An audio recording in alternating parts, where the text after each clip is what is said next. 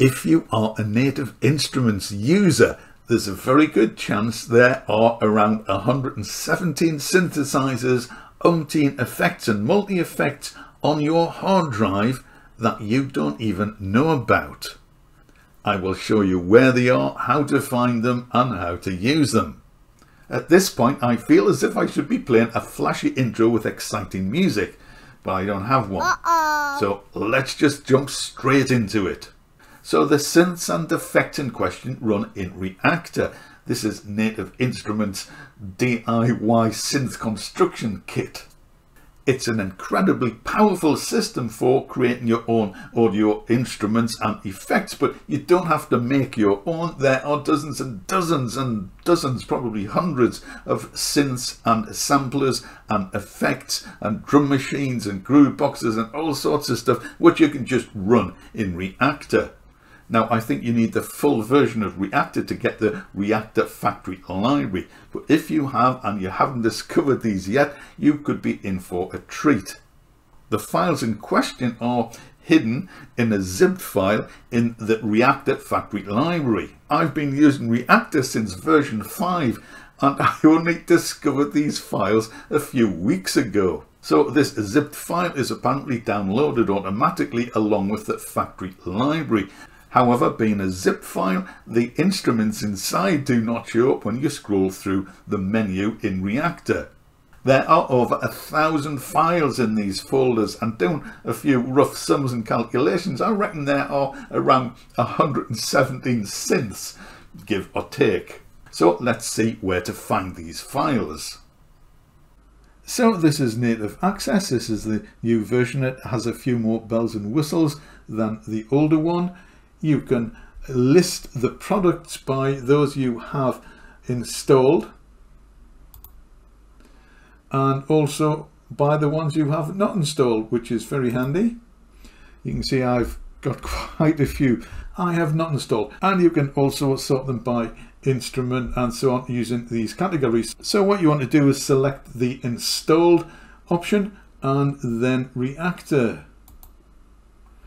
And these are all the Reaktor and Reaktor associated products, and what you are looking for is the factory library, and there are a few. It depends. I'm not sure if you get all these with Reaktor or not. I suspect you probably do, but there are two factory libraries. One's the main factory library and the other one is Factory Library R2.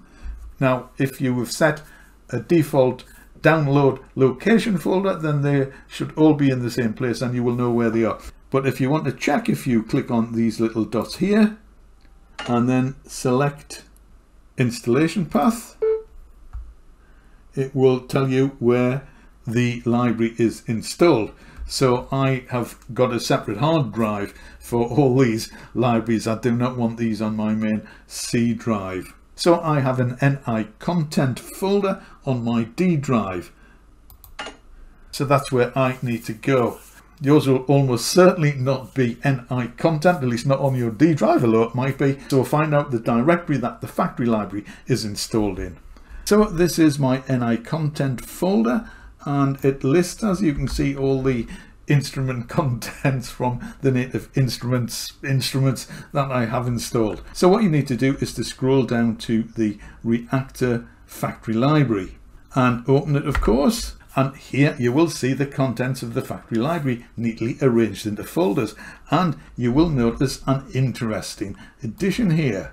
It is legacylibrary.zip, and this is where the additional files are hidden, if you like. So you need to unzip it. I've already done that, as you can see. So go to the folder and you will see there are 3 additional folders inside it, and these are instruments and files from previous versions of Reaktor, from version 3, version 4 and version 5.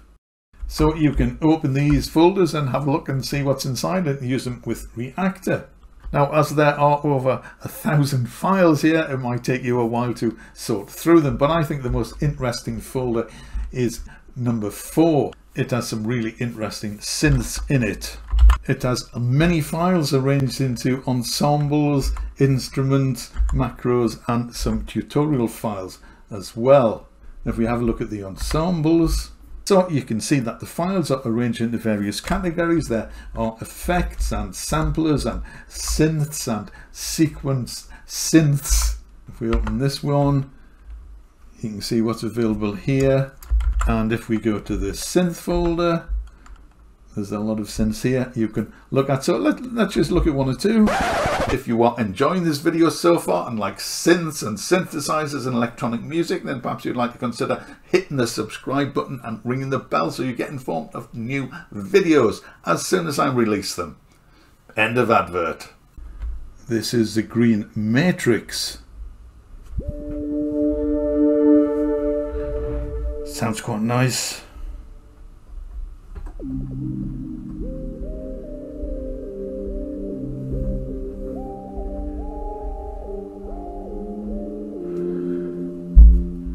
And you can open these and edit these just as you would with any other instrument or ensemble in Reaktor.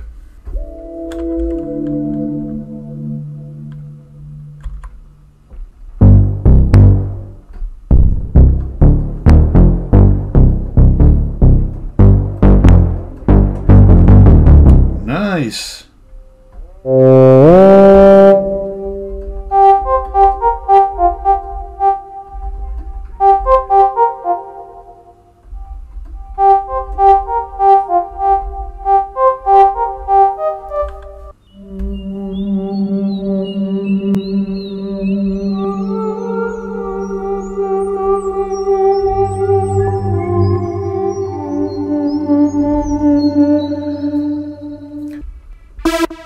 Oh, it's got a lovely stereo effect already.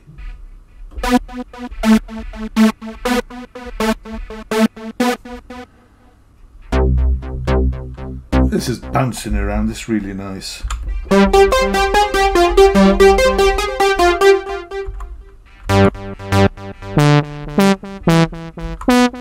Anyway, this gives you an example of some of the instruments. There are some really good quality synthesizers and effects and other instruments and files in this legacy folder. This one is from the sequenced synths folder.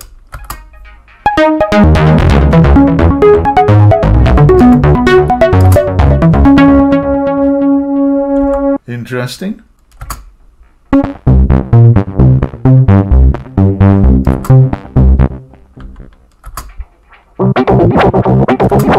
So let's try one more. This is another one from the sequenced synths folder.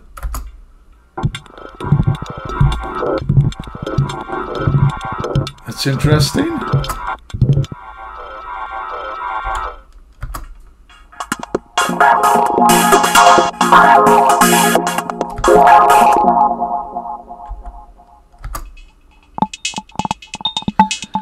Nice stereo effects bouncing around there. So anyway, this is just to give you an example of what's available. As I say, there were over 100 synthesizers by my reckoning, dozens and dozens and dozens of effects and all sorts of other files. If you are a Reaktor user and you create your own or modify your own creations, then these will be very useful. So if these files were a surprise to you, they were certainly a surprise to me, even after using Reaktor for years. Let me know what you think of them in the comments.